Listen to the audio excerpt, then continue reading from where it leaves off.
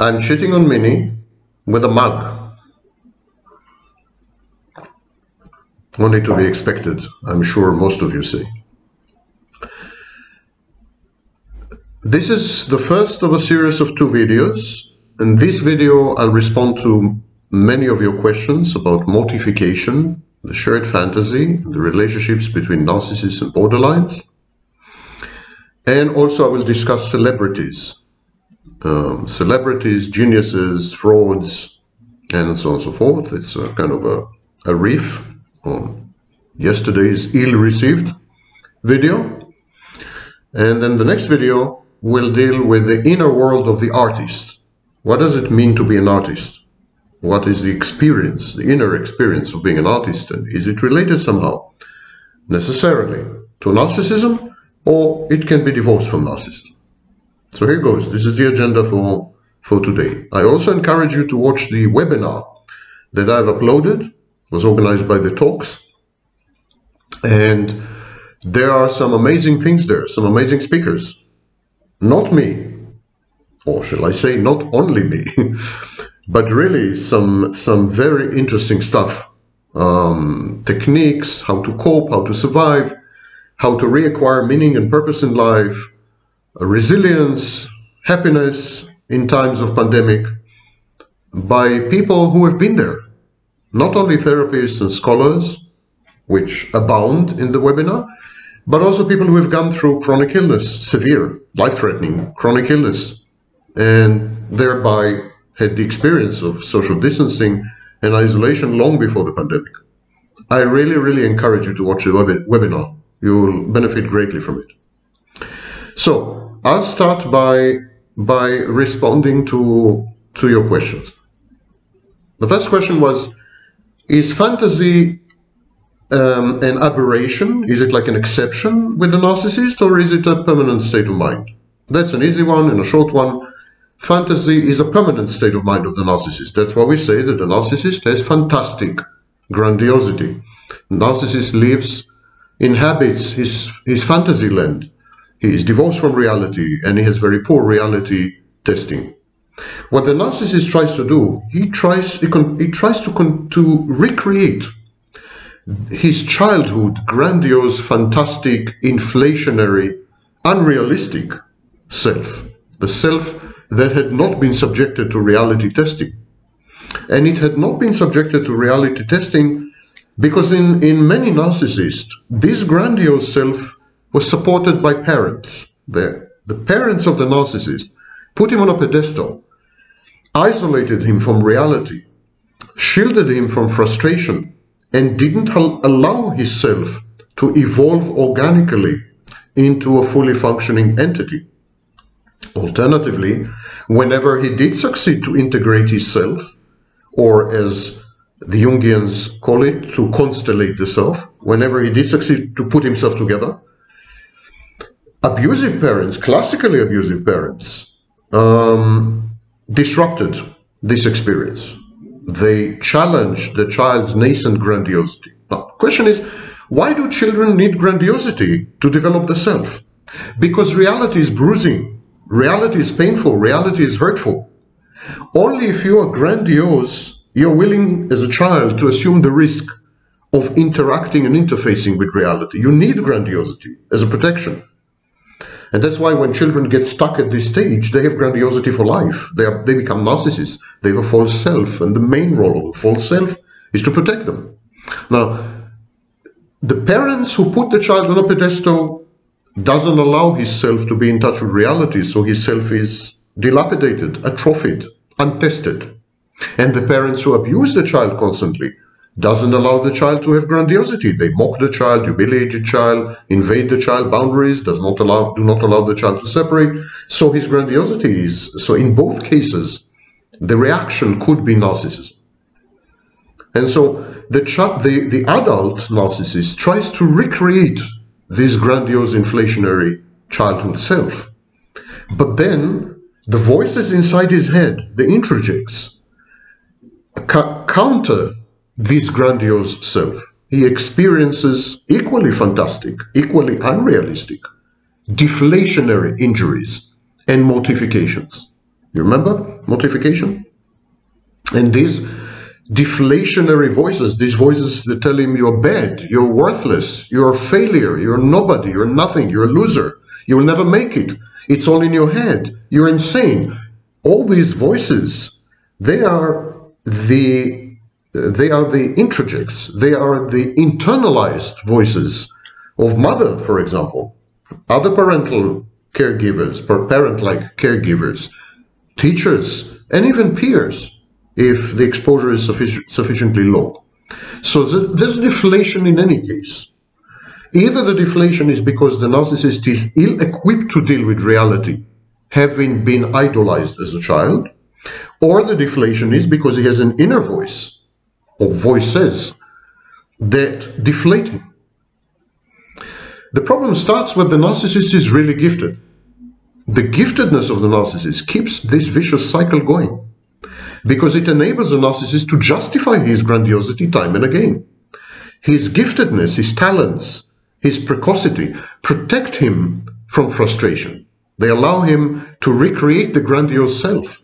So, ironically, the gifted narcissist is pretty hopeless, because, you know, he's deflated, then he does something really amazing, he's very creative, and he's back to square one. He's grandiose again. And so, gifted narcissists are very self-hating. They're very self-destructive because they hate their gift. The gift is the curse. Had gifted narcissists been less gifted, the cycle may have ended long ago. They may have learned to sort of regulate or moderate the ups and downs of inflation and deflation.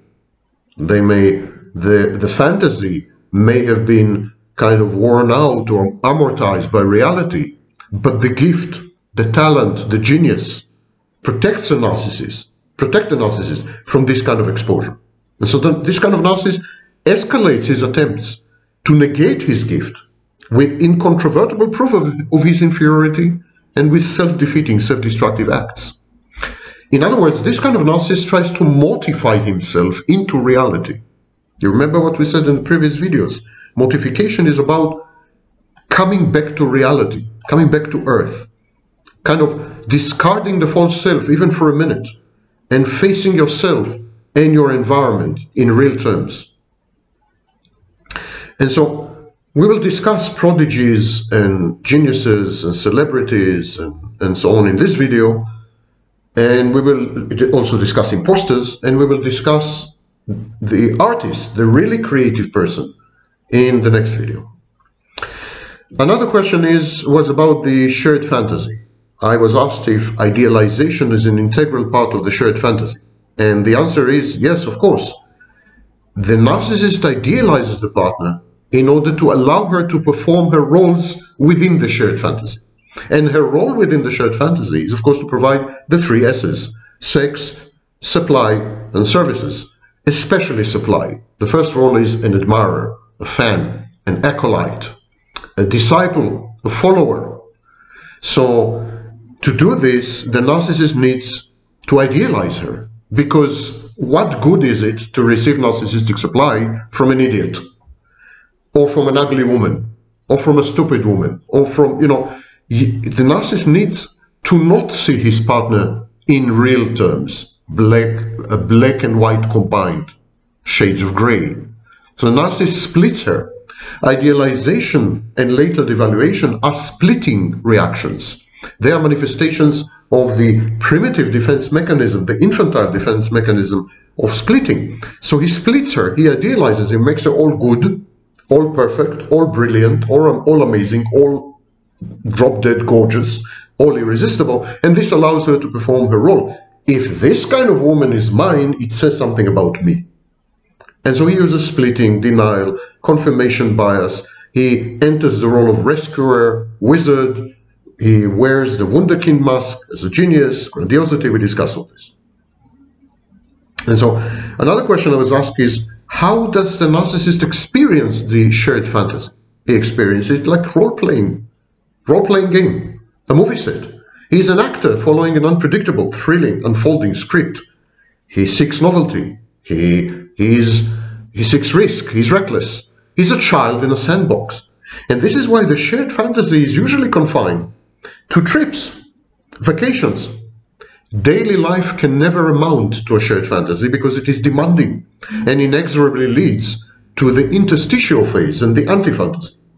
In daily life, there are always demands, always expectations. And these demands and expectations drag the narcissist down by elevating him into an adult. In daily life, the narcissist is expected to be an adult. And so the shared fantasy collapses. It is exactly the reason, for example, why most narcissists are not willing to court women, to invest in women, to spend time with them, to listen to their stories, to display empathy, even to fake it. Most narcissists are not willing even to fake courtship, even to fake wooing the woman, even to spend some time with her. Why? Because this is adult behavior. It undermines the shared fantasy in which the narcissist is a grandiose, inflated child self. Courting also negates the grandiose entitlement, because the narcissist believes himself so irresistibly unique that women should fall at his feet unbidden. He should not have to work for what is his by right. He's entitled. And so women who expect this courtship or anything else from the narcissist, let alone women who make their expectations a condition for their availability, these kind of women infuriate the narcissist. They threaten the cohesiveness of his false self, which is essentially a childlike, grandiose self, deified. And so the narcissist reacts with aggression and abuse. The sad irony is that most of the narcissist's abusive conduct is reactive, but it's not a reaction necessarily to the other party's abuse. It's a reaction to the other party's totally justified and realistic expectations and demands in a relationship. And so expectations and demands lead inexorably and directly to anti-fantasy. I was asked, if the narcissist cannot return to the woman who had betrayed the shared fantasy, the woman who had exited the shared fantasy, the woman who had co-authored the shared fantasy with the narcissist, then why does he hoover? Well, I was a bit imprecise in what I said. The narcissist cannot hoover, cannot return to a woman who had betrayed the shared fantasy and exited the shared fantasy without his prompting. Of a woman who exits the shared fantasy, who dumps the narcissist, who cheats on the narcissist ostentatiously and egregiously, who somehow absents herself emotionally or physically without the narcissist's approval, prompting, permission. Of a woman who does this on her own initiative as a display of personal autonomy and independence. This kind of woman is done and gone. She's deleted. She's in the narcissist's black book, blacklist. So the way the woman exits the shared fantasy determines whether she is hoovered in the future or not. As long as there's any shred of possibility of reviving the shared fantasy, the narcissist will hoover. The narcissist is not attached to the shared fantasy itself. Narcissist is not attached to any of its details. And of course, the narcissist is not attached to the woman in the shared fantasy, to his intimate partner, because she doesn't exist. Narcissists are incapable of perceiving other people as full-fledged entities or human beings with their own separateness and autonomy, personal autonomy. So there's no attachment to any of this, not to the fantasy, not to the woman, not to the relationship. Narcissist is attached only to one thing within the shared fantasy. He's attached to the way the shared fantasy made him feel. He grieves the passing of the self-fantasy self-referentially, autoerotically. When in the throes of the shared fantasy, when he's inside the shared fantasy, the narcissist is on a high. It's an addiction, it's a drug. He's like, LSD, Lucy in the Sky with Diamonds. He's floating. He's above Earth. He's a helium field full of himself full. He's grandiose, inflated. He's divorced from reality, which he hates vehemently. The woman's indispensable role in the fantasy is solely as a mere theta prop, or in biological terms, biochemical terms, catalyst. Her presence is required, but she should remain mute. Exactly like a catalyst. Catalyst is a molecule that facilitates and hastens and accelerates biochemical processes without participating in them. The woman's function is only to counterfactually, against the facts, buttress all the elements of the narcissist's grandiosity. Affirm to the narcissist that his fantasy, his grandiose fantasy, is not a fantasy. It's actually reality, because there's a witness, an external objective witness, the narcissist's intimate partner, and she says the fantasy is reality, and this makes him feel elated, high, happy. So the narcissist idealizes the woman in order to facilitate the shared fantasy or to resolve mortification. Once, remember, when the narcissist is externally mortified, sometimes he idealizes the person who had mortified him. So he idealizes, for example, an intimate partner who had cheated on him and mortified him. So that's one thing, and he decaffects. He disinvests emotionally, he vanishes emotionally in order to switch off the shared fantasy and move on to the next one. So the idealization devaluation cycle is closely connected to the various phases of fantasy, and it is also brought on by them. Some people are addicted to love, some people are addicted to risk, some people are addicted to making money or to thrills. The narcissist is addicted to fantasizing. And not only in interpersonal relationships. He's addicted to fantasizing in business, for example. So we all know the kind of narcissist who keeps coming up with get-rich-quick schemes, which never work. Because he prefers to live. He prefers to imagine and to plan and to daydream than to actually act and do. It's a part of perfectionism. Procrastination is a part of perfectionism. And so the narcissist would have liked to live all his life in fantasy, if it were possible. Unfortunately, it's not. And similarly, this affects the narcissist's sexuality, or at least sexual practices with women. The sex with a woman is similarly at the service of securing the stability of the shared fantasy and humiliating and degrading the woman so as to prove to himself that he is irresistible. And the narcissist also wants to prove that there is an addictive quality to his presence. Because here he is, humiliating, debasing, degrading, denigrating, disgusting her and everything, and she keeps coming for more. So she must be addicted to him. So the cathexis, the emotional investment, is in the shared fantasy, not in the woman, not in the relationship. I saw that this confusion happened a lot in your questions. And this is why when the narcissist accepts the fantasy's demise, he decaffects overnight. He disappears, he discards overnight, literally sometimes. And the next day, next morning, he's with another person. He transitions with alacrity to the next shared fantasy, because they're all interchangeable. As long as the fantasy has any life or hope left in it, the narcissist mourns its imminent passing.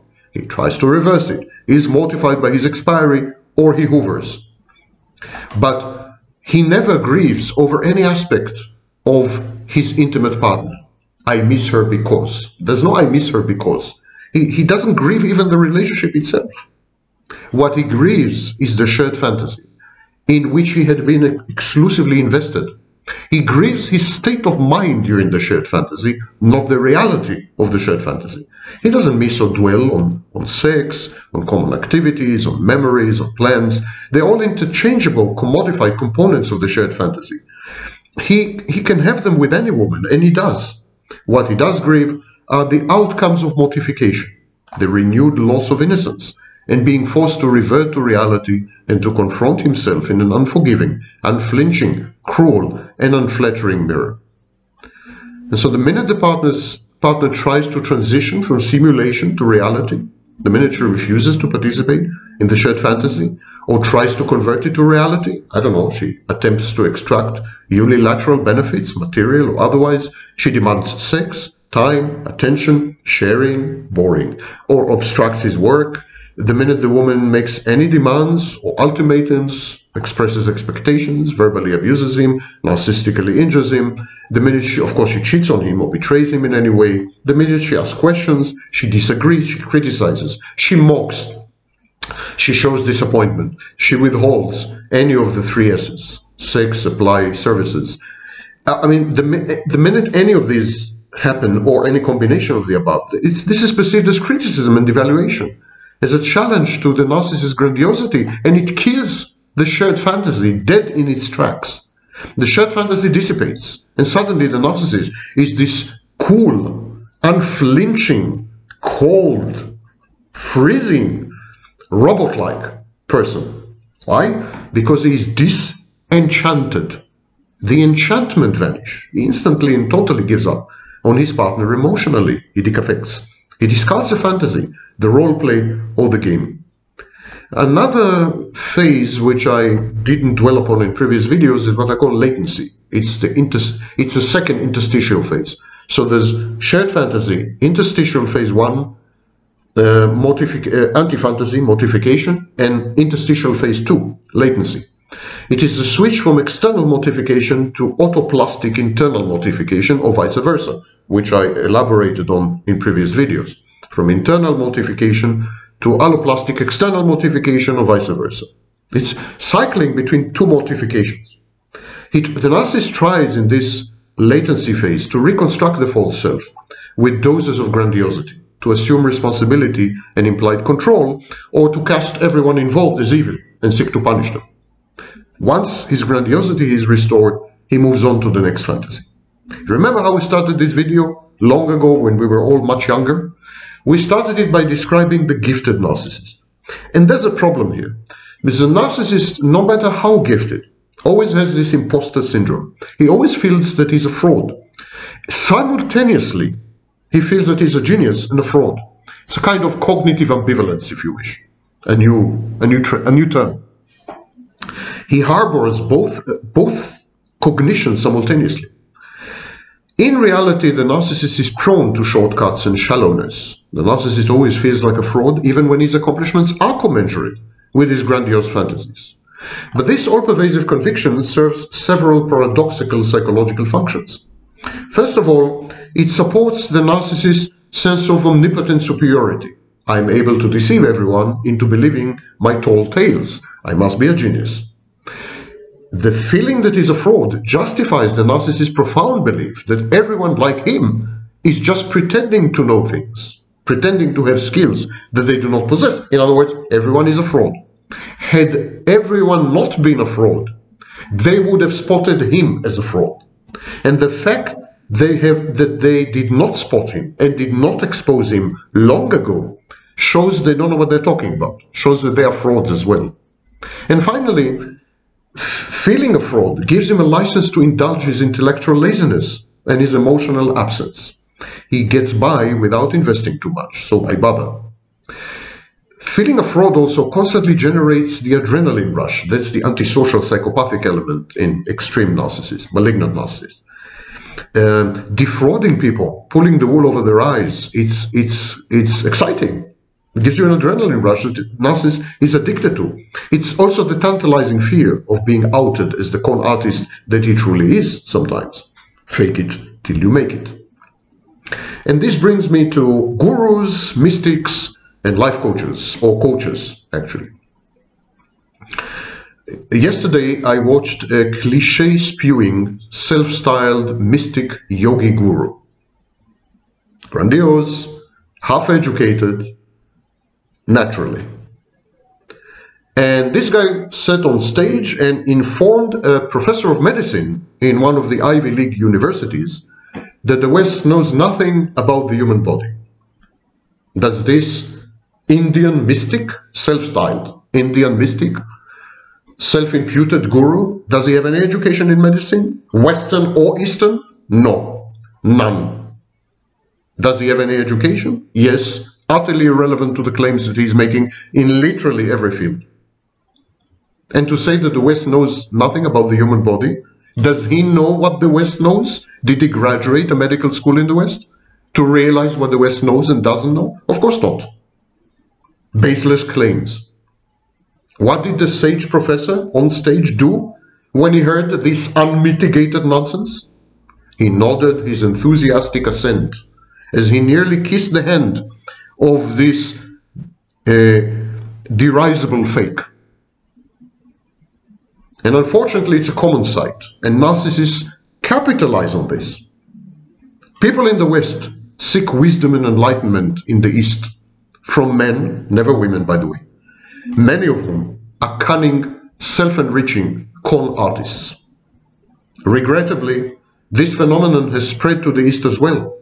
It is very, very common in India now, for example. One example. Millions of people are into it. Israel. The mindless obsequiousness to such people, all of them rank narcissists, malignant, psychopathic narcissists, disregards the fact that Eastern philosophies, so-called, are largely a hodgepodge of incomprehensible rank nonsense, and that the only visible outcomes of the alleged perspicacity and sagacity and wisdom of these Indian mystic yogis, the only results of their millennia of intellectual trash, is the dirt-poor, disease-infested garbage heaps that they call cities and homes. Mind you, these yogi mystics don't live in these trash heaps. They live in palaces. They live in palaces financed by their brain-dead followers. They live in gated communities. I'm not impressed. Asians are absolutely right to have chosen Western values and knowledge over anything their homegrown so-called spiritual scammers have to offer. Asians chose correctly. The West, unfortunately, now sports its own crop of psychopathic narcissists who purvey inane messages to the desperate, ignorant, gullible, paranoid, not nice to say, moronic, and utterly disoriented masses. Apparently, there is a giant lurking, waiting to be awakened in every one of us. Delusional grandiosity. Apparently, we can accomplish anything we put our mind to, and we can attract good fortune just by thinking very hard about it. What is good fortune? Money. What do you do with money? You get beautiful girls. If we only want these things real bad, long enough, we're going to get them. And this is known, of course, as a pathology, infantile magical thinking. There is the obverse, there is the converse view, that the world is hostile, a jungle, much more sinister than it seems. And this is known as persecutory ideation. And this kind of creed is propagated by conspiracy theories, the inanity and insanity of which defies logic, starting with alien reptilians who took over all leadership positions in the West, and ending with the Illuminati. No one knows who they are and what they are. In the meantime, the callous fraudsters who brainwash millions of idiots and tens of millions of wannabes with promises of instant success, instant riches, or occult information, they are laughing all the way to the bank, and usually to multiple banks. Their message is simple. If I, narcissist, psychopath, fraud, con artist, uneducated, ignorant hunk, if I made it, so can you. You know what? I'll tell you the secret how I made it. I'll tell you everything you need to know. Of course, you have to pay me $50,000 in stages, but I'm going to share this with you. Increasingly more grandiose, people are injured and humiliated by and shun the truly intelligent, the experts, the knowledgeable and the insightful. This has been very evident in this pandemic. People opt for ersatz, fake gold.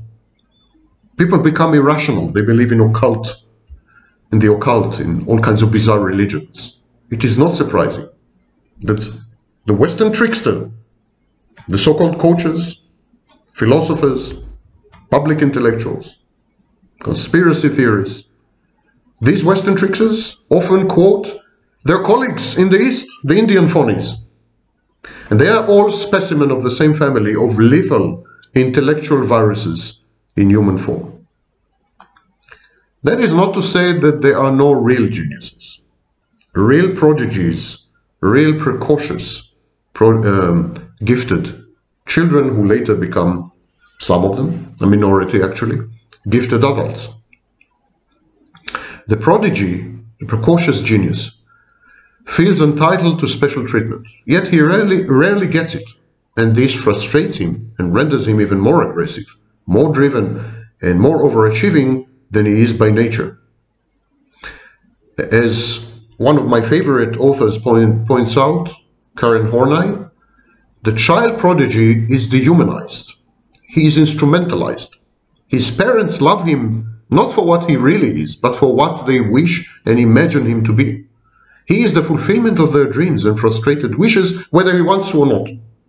The child becomes the vessel of his parents' discontented lives, a tool, an instrument, the magic brush with which they can transform their failures into successes, their humiliation into victory, their frustrations into happiness. I keep saying that some parents put the child on the pedestal and some parents put the pedestal on the child. The child is taught to ignore reality and to occupy the parental fantastic space. Such an unfortunate child feels omnipotent and omniscient, perfect and brilliant, worthy of adoration and entitled to special treatment. The faculties that are honed by constantly brushing against bruising reality, empathy, compassion, a realistic assessment of one's abilities and limitations, realistic expectations of oneself and others, personal boundaries, teamwork, social skills, perseverance, goal orientation, not to mention the ability to postpone gratification and to work hard to achieve it.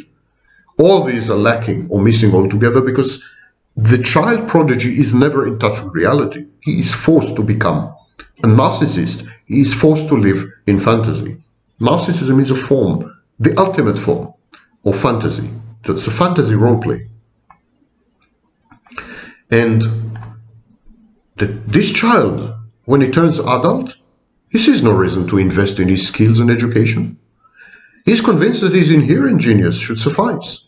He feels entitled for merely being, rather than for actually doing. It reminds me of the nobility or aristocracy in days gone by.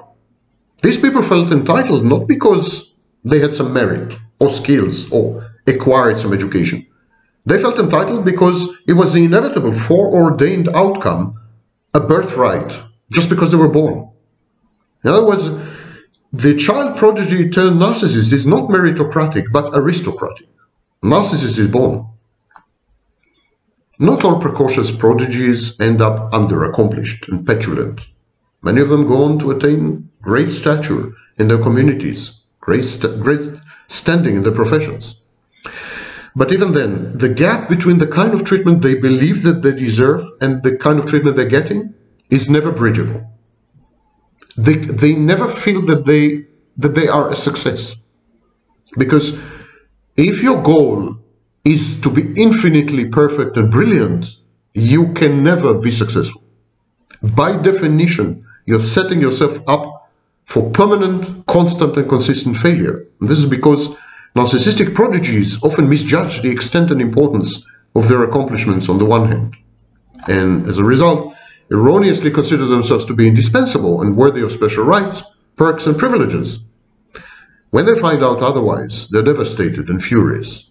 And on the other hand, their own standards are so impossibly, sadistically high that they can never satisfy or gratify their lust for success.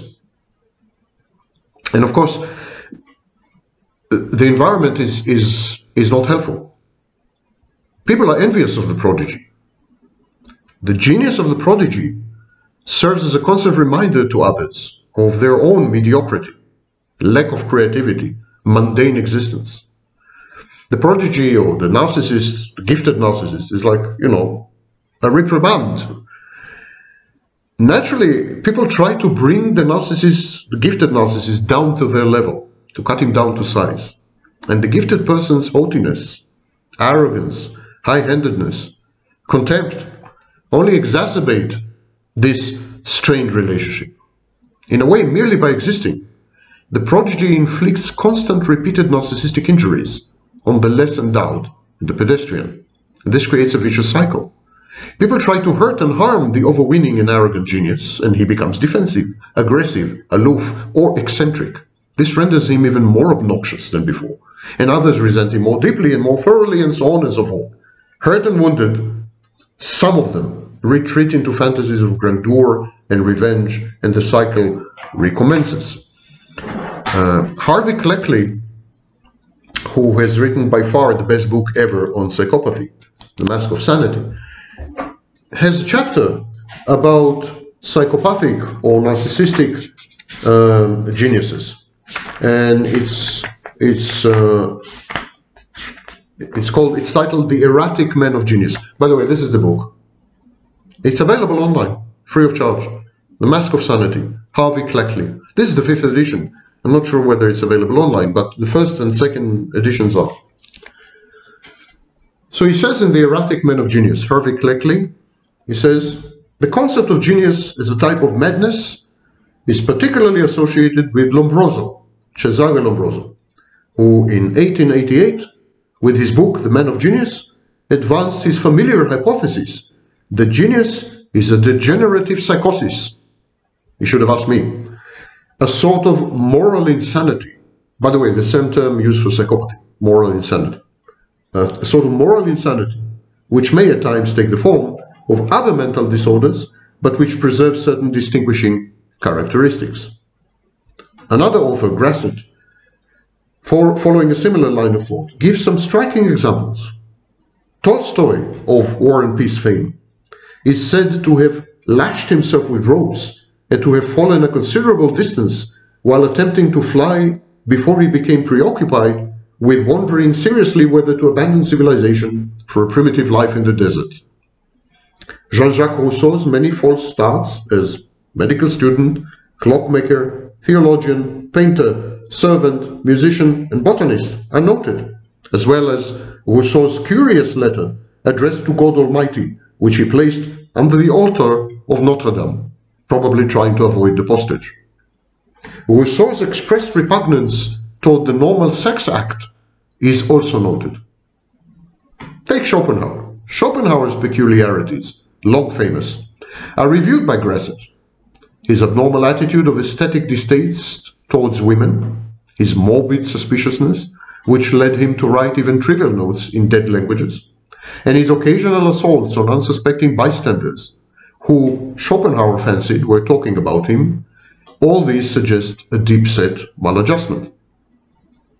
Unusual and apparently irrational behavior, says Cleckley, has indeed been so commonly reported in the lives of those acclaimed as great artists and thinkers, that there is a popular tendency to regard it as the rule rather than the exception. Vincent van Gogh's career is a familiar example. His justly celebrated exploit in cutting off his own ear and sending it to a prostitute in Arles is one of many. Richard Wagner, according to some of his biographers, manifested an utter disregard for the feelings and the rights of others, petty vanity, and sometimes a callousness almost worthy of the psychopath. Nordau has indeed said that Wagner is accused of having a greater degree of degeneracy than all the other degenerates heretofore seen put together. Nordau has never met me, obviously. Jonathan Swift, in his poem, The Lady's Dressing Room, by the way, I read this poem, the most appalling,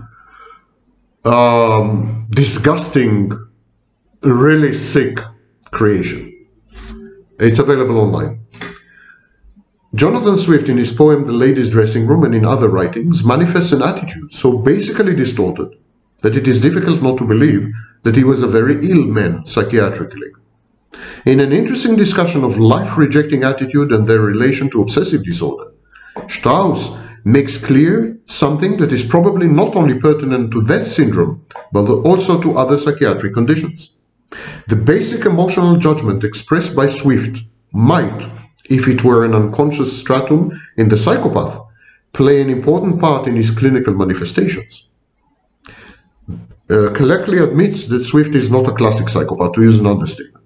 The life of these learned, conscientious, and brilliant men, I would add charitable and altruistic, does not, however, show behavioral features that would in any way suggest he's being classed in our group of psychopaths, nor do the other celebrated figures mentioned above, despite these reports of eccentricity and of various psychiatric manifestations. I granted an interview to Forbes magazine a few years ago, and they asked me, how do you define prodigy? And I said, a prodigy, or a wunderkind in German, is a young, precocious person whose achievements far exceed the accomplishments typical of his peers and age group. And then I was asked, there seems to be a lot of attention paid to child prodigies, but what happens when these folks mature? Do many mature into adult leaders in their fields? What are the biggest challenges facing child prodigies as they age? And I answered briefly, can you imagine? Recent studies seem to indicate that prodigies grow up to become narcissistic underachievers. And so they asked, why is it that most child prodigies fall into fields like math, chess, or music, rather than a field like literature? Well, I answer, fields like literature require maturity and life experience. Prodigies, no matter how gifted, rarely possess the requisite emotional spectrum, an acquaintance with the nuances and subtleties of human relationships, or the accumulated knowledge that comes from first-hand exposure to the ups and downs of reality. Time to cheat on Minnie second time. Poor Minnie. In contrast, the manipulation of symbols in mathematics, music, or chess does not require anything except the proper neurological hardware and software and access to widely available objective knowledge. In a way, prodigies can be compared to computers. Both excel in symbol manipulation, but they fail to impress in other, more fuzzy undertakings. In another interview, I dwelt at length, as usual for me, on prodigy psychology. Question. It seems that parents, private tutors, and even the geographic location, metropolitan area, upper middle class, access to museums, libraries, universities, all these parameters of the prodigy play an important role in their development, especially initially. Are there any solid examples of prodigies that came from destitute learning environments, such as uninterested parents, lack of tutors for financial reasons, or from rural or impoverished cities? If so, what can you attribute to their success? By the way, a perfect description of my childhood. I answer, precocious prodigies seem to be a culture-bound phenomenon. There are far fewer gifted children in the collectivist societies of Asia and Africa, for instance. Based as they are on statistical comparisons and ranking, Western IQ tests reflect the values of competition and individualism. Ipso facto, prodigies proliferate in rich, white, narcissistic, developed civilizations, and not in the poorer ambiances of the third world, the inner cities, and minority communities. Still, if you study the biographies of hundreds of men and the far fewer women who started life as Wunderkinder, you will find that many of them actually hailed from underprivileged backgrounds, replete with indigence, familial dysfunction, racial or other discrimination, and other forms of deprivation. Thus, one would do well to distinguish between two types of prodigies: the pampered, cosseted, tutored, often narcissistic type, versus the prodigy child, the precocious child, whose excellence is the only way of fleeing the miserableness of his or her circumstances. The second type of gifted youngster leverages what endowments he possesses to extricate himself from his destitute surroundings and to restore hope to an otherwise bleak existence. Next question. Do you think that the current primary public school system in the United States, with some of its shortcomings, such as lack of funding and inflexibility in accommodating the special needs of children, do you think this system is a suitable environment for a prodigy conducive to their development?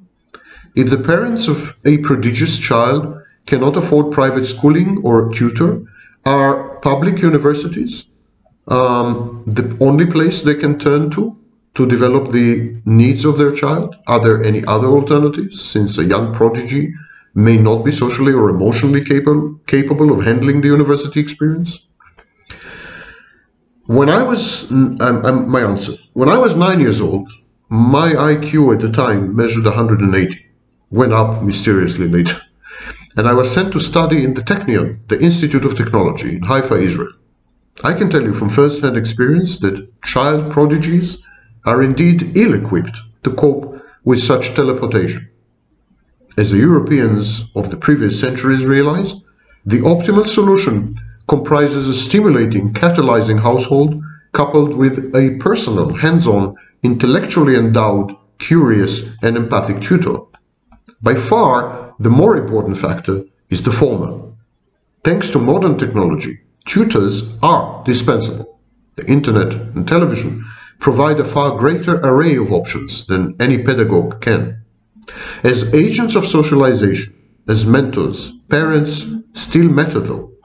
It is from them that the gifted child should learn social and moral values, how to transform an ocean of oft adulterated information into the pure crystal of structured knowledge, and how structured contextual knowledge, and how to rejoice in his or her own impulse to learn, to question, to create.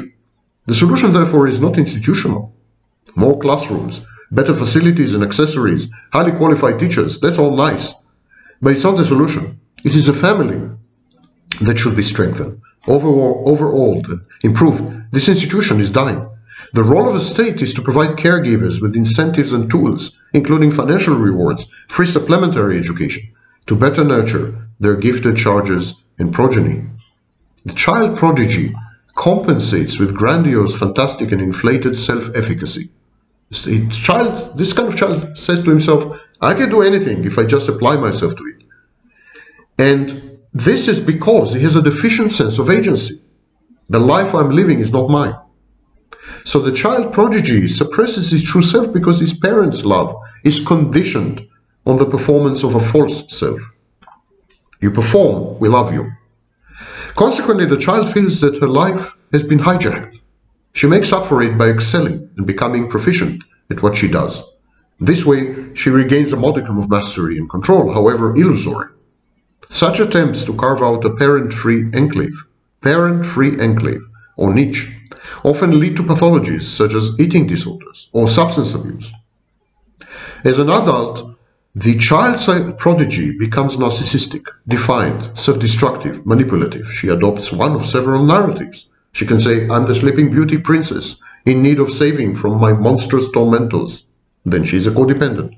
Or she can say, I'm the law, and no one will tell me what to do and how to do it. I know best, and one day I will shine again. That's the antisocial or malignant narcissist. Or she can say, the world doesn't deserve me. It is too hostile, so I'm withdrawing from it. That's a paranoid, schizoid posture. Or she can say, I'm broken, unfixable, and so free to act in any which way. And that's the entitled or borderline solution. Which leads me, of course, to celebrities. I granted an interview to Super Interessante magazine in Brazil about celebrities. And they ask some very interesting questions, not necessarily about celebrities, but how we react to celebrities, because our reaction teaches a lot about our own narcissism. And so the first question was, fame and TV shows about celebrities usually have a huge audience. This is understandable. People like to see other successful people. But why people like to see celebrities being humiliated? And I answered, as far as their followers and fans are concerned, celebrities fulfill two emotional functions. Celebrities provide a mythical narrative, a morality play, a story that the fan can follow and identify with.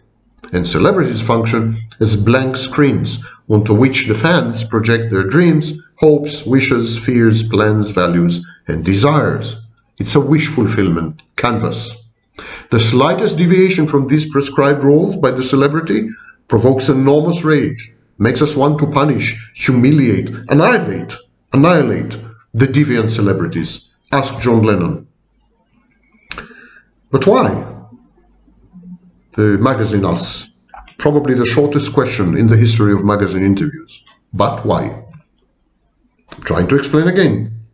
When the human foibles, vulnerabilities, and frailties of a celebrity are revealed, The fan feels humiliated.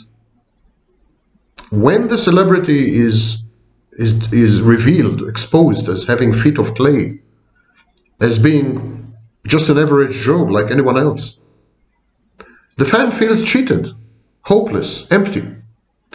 To reassert his self-worth, the fan and follower of the celebrity must establish his or her moral superiority over the erring and sinful celebrity. The fan must teach the celebrity a lesson, show the celebrity who's boss. It's a primitive defense mechanism, narcissistic grandiosity. It puts the fan on equal footing with the exposed and naked celebrity. A bit of a longer question. Distaste for watching a person being humiliated has something to do with the attraction to catastrophe and tragedy? Answer. There is always a sadistic pleasure and a morbid fascination in vicarious suffering. Being spared the pains and tribulations others go through makes the observer feel chosen, secure, virtuous, privileged. The higher the celebrity rises, the harder the celebrity falls. There is something gratifying in hubris deified and hubris defied and punished. A morality play, as I said. Question. Do you believe the audience put themselves in the place of the reporter when he asks something embarrassing of a celebrity? Do they in some way take revenge with the reporter? And my answer is, the reporter represents the bloodthirsty public, like, in the Colosseum in Rome during the Roman Empire, gladiators, bears, tigers. Belittling celebrities or watching their comeuppance is the modern equivalent of the gladiator ring. Gossip used to fulfill the same function. And now the mass media, the social media, broadcast live the slaughtering of fallen celebrities and gods. There's no question of revenge here, just schadenfreude, the guilty joy of witnessing your superiors penalized and cut down to size. In your country, the reporter asks, who are the celebrities people love to hate? My answer, Israelis like to watch politicians and wealthy businessmen reduced, demeaned, and slighted. In Macedonia, where I'm living right now, all famous people, regardless of their vocation, are subject to intense, proactive, and destructive envy. This love-hate relationship with their idols, this ambivalence, is attributed by psychodynamic theories of personal development to the child's emotions towards his parents. Indeed, we transfer, and we displace many negative emotions we harbor onto celebrities. The reporter says, I would never dare ask some questions that reporters from some other program, Panico, ask the celebrities. What are the characteristics of people like these reporters? Well, my answer is, these reporters are sadistic, ambitious, narcissistic. They lack empathy, self-righteous, pathologically and destructively envious, with a fluctuating sense of self-worth, most probably an inferiority complex. Question. Do you believe that actors and reporters want themselves to be as famous as the celebrities they tease? Because I think this is almost happening. My answer, the line is very thin. Newsmakers and newsmen and women are celebrities. They are celebrities. Merely because they're public figures. Merely because they're visible on the screen. And regardless of their true accomplishments. As we say, they're famous for being famous. Celebrity is famous for being famous. So, of course, such journalists will likely to fall prey to up-and-coming colleagues in an endless, self-perpetuating food chain. Question. I think that the fan-celebrity relationship gratifies both sides. What are the advantages the fans get? And what are the advantages the celebrities get? My answer, there is an implicit contract between a celebrity and his fans. The celebrity is obliged to act the part, to fulfill the expectations of his admirers, not to deviate from the roles that his adulators impose, and he or she had accepted. In return, the fans shower the celebrity with admiration, adulation, affirmation, applause. They idolize him or her, and they make him or her feel omnipotent, immortal, larger than life, omniscient, superior, and sui generis, unique. What are the fans getting for their trouble? Asks the insistent reporter. My answer, above all, the ability to vicariously share the celebrity's fabulous and usually partly confabulated existence. The celebrity becomes their representative in fantasy land, their extension, their proxy, the reification and embodiment of their deepest desires and most secret and guilty dreams. Many celebrities are also role models or father-mother figures. Celebrities are proof that there is more to life than drab and routine. Celebrities prove that beautiful, or shall we say perfect people, do exist, and that they do lead charmed lives. There is hope yet. This is the celebrity's message to his fans. The celebrity's inevitable downfall and corruption is the modern-day equivalent of the medieval morality play. This trajectory, from rags to riches and fame, and back to rags, worse, this trajectory proves that order and justice do prevail in the universe, that hubris invariably gets punished, and that the celebrity is no better, neither is he superior to his fans. The reporter insists, why are celebrities narcissists? How is this disorder born? My answer, no one knows if pathological narcissism is the outcome of inherited traits, inherited proclivities, the said result of abusive and traumatizing upbringing, or the confluence of both, which is probably the answer. Often in the same family, with the same set of parents and identical emotional environment, even identical twins, some siblings grow to be malignant narcissists, while others are perfectly normal, and yet others become codependent. Surely this indicates a genetic predisposition of some people to develop narcissism. It would seem reasonable to assume, though at this stage there is not a shred of proof, that the narcissist is born with a propensity to develop narcissistic defenses. These are triggered by abuse or trauma during the formative years in infancy or during early adolescence. And when I say abuse, I'm referring to a spectrum of behaviors which objectify the child, treat the child as an extension of the caregiver, the parent, or as a mere instrument of gratification. So, doting on the child, smothering, spoiling, pampering are as abusive as beating the child or starving the child. Abuse can be dished out by peers as well as by parents. It can be perpetrated by adult role models, like teachers. And yet I have to correct your question, your premise. Not all celebrities are narcissists. Some of them surely are, but not all. We all search for positive cues from people around us. These cues reinforce in us certain behavior patterns. There's nothing special in the fact that the narcissist celebrity does the same. However, there are two major differences between the narcissistic and the normal personality. The first is quantitative. The normal person is likely to welcome a moderate amount of attention, verbal and non-verbal, in the form of affirmation, approval, or admiration. Too much attention, though, is perceived as onerous and is avoided. Creepy. Destructive and negative criticism is avoided altogether. The narcissist, in contrast, is the mental equivalent of an alcoholic. He is insatiable. He directs his whole behavior, in fact his life, to obtain these pleasurable tidbits of attention. He embeds them in a coherent, completely biased picture of himself. He uses them to regulate his labile, fluctuating sense of self-worth and self-esteem. To elicit constant interest, the narcissist projects onto others a confabulated, fictitious version of himself, known as the false self. The false self is everything the narcissist is not. He's omniscient, omnipotent, charming, intelligent, rich, perfect, brilliant, well-connected. And the narcissist then proceeds to harvest reactions to this projected fictitious prevarication, image, script, narrative.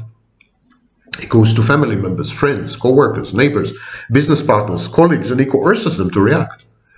If these, the adulation, admiration, attention, fear, respect, applause, affirmation, if these are not forthcoming, the narcissist demands them, extorts them. Money, compliments, a favorable critique, and appearance in the media, sexual conquest are all converted into the same currency in the narcissist's mind, the coinage of narcissistic supply. So the narcissist is not really interested in publicity per se, or in being famous. Truly he is concerned with the reactions to his fame, how people watch him, notice him, talk about him, debate his actions. It proves to him that he exists. The narcissist goes around hunting and collecting the way the expressions on people's faces change when they notice him. He places himself at the center of attention, or even as a figure of controversy. He constantly and recurrently pesters those nearest and dearest to him, in a bid to reassure himself that he is not losing his fame, his magic touch, the attention of his social milieu. I would like to discuss one more thing, but it just occurred to me, so I am not that prepared. It will take a minute, during which I will again cheat on Minnie, the third time in 1 hour, mind you. You can imagine my sexual prowess. One last thing I want to mention is acquired situational narcissism. In many cases, in celebrities. Narcissistic personality disorder is a systemic or pervasive condition. It's very much like pregnancy. Either you have it or you don't have it. Once you have it day and night. It's an inseparable part of the personality, a recurrent set of behavior patterns. Research by Roningstam and others, however, showed that there is a condition which might be called transient or temporary or short-term narcissism, as opposed to the full-fledged version. Even prior to the discovery, reactive narcissistic regression was well known. People regress to a transient narcissistic phase in response to a major life crisis, which threatens their mental composure in reaction to, for example, mortification. And transient narcissism, temporary narcissism, as it was called, is also a part of the development of other mental health disorders, for example, borderline, where there's a phase called failed narcissism. Reactive or transient narcissism also may be triggered by medical or organic conditions. Brain injuries, for instance, have been known to induce narcissistic and antisocial traits and behaviors. But can narcissism be acquired? Can it be learned? Can it be provoked by certain well-defined situations? Robert B. Millman, professor of psychiatry at New York Hospital, Cornell Medical School, thinks that it can. He proposes to reverse the accepted chronology. According to Millman, pathological narcissism can be induced in adulthood by celebrity, wealth, and fame. Lydia Evangelowska suggested that it can only form an integral part of CPTSD in victims of traumatic narcissistic abuse. The victims, billionaire tycoons, movie stars, renowned authors, politicians, other authority figures, these people develop grandiose fantasies. They lose their erstwhile ability to empathize, their touch with reality. They react with rage to slights, both real and imagined. They become hypervigilant. In general, they act like textbook narcissists. It's a form of late onset or adult secondary narcissism. And as I mentioned with Evangelowska's comment, it's very common in victims of complex post-traumatic stress disorder. They are indistinguishable from borderlines, and they become very grandiose. But is the occurrence of acquired situational narcissism inevitable and universal, or are only certain people prone to it? It is likely that ASN, acquired situational narcissism, is merely an amplification of earlier narcissistic conduct, traits, style, and tendencies. Celebrities who develop late-onset narcissism already had a narcissistic style or narcissistic personality, as Millen calls it, and they've acquired it long before it had erupted. Being famous, powerful, or rich only exacerbated, legitimized, conferred immunity from social sanction on the unbridled manifestation of a pre-existing condition, or disorder. Indeed, narcissists tend to gravitate to professions and settings which guarantee them fame, celebrity, power, and wealth, probably because they want to legitimize this part of their personality. As Millman correctly notes, the celebrity life is abnormal. The adulation is often justified and plentiful, the feedback biased and filtered, the criticism muted and belated, social control either lacking or excessive and vitriolic. And such vicissitudinal existence, up and down, bipolar existence, is not conducive to mental health, even in the most balanced person. The confluence of a person's narcissistic predisposition and his pathological life circumstances, this gives rise to acquired situational narcissism, which borrows elements from both classic narcissistic personality disorder and from transient or reactive narcissism. It's ingrained and all-pervasive, but it passes. Celebrities are therefore unlikely to heal once their fame or wealth or might are gone. Instead, what happens, their basic narcissism changes form. It continues unabated, as insidious as ever, but modified by life's cycle, roller coaster. In a way, all narcissistic disturbances are acquired. Patients acquire their pathological narcissism from abusive or overbearing parents, from peers, from role models. Narcissism is a defense mechanism designed to fend off hurt and danger brought on by circumstances, such as celebrity, which is beyond the person's control. Social expectations play a role as well. Celebrities try to conform to the stereotype, romantic stereotype, of a creative but spoiled, self-centered, monomaniacal, and emotive individual.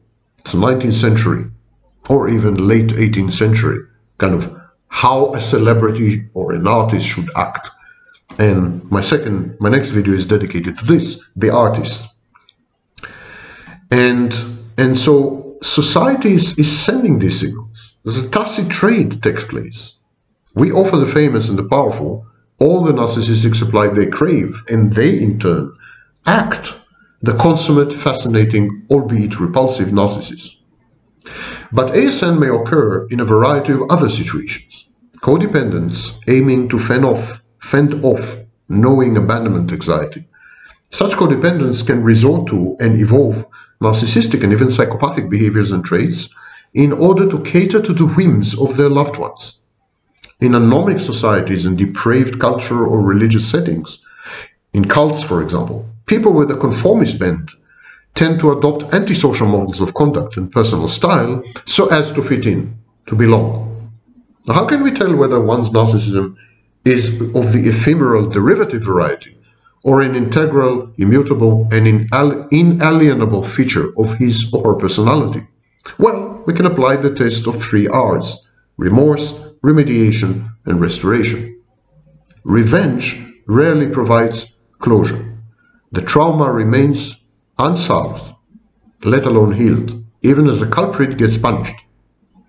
Similarly, restitution, while it ameliorates and mitigates emotions such as helplessness and rage, is no substitute to closure.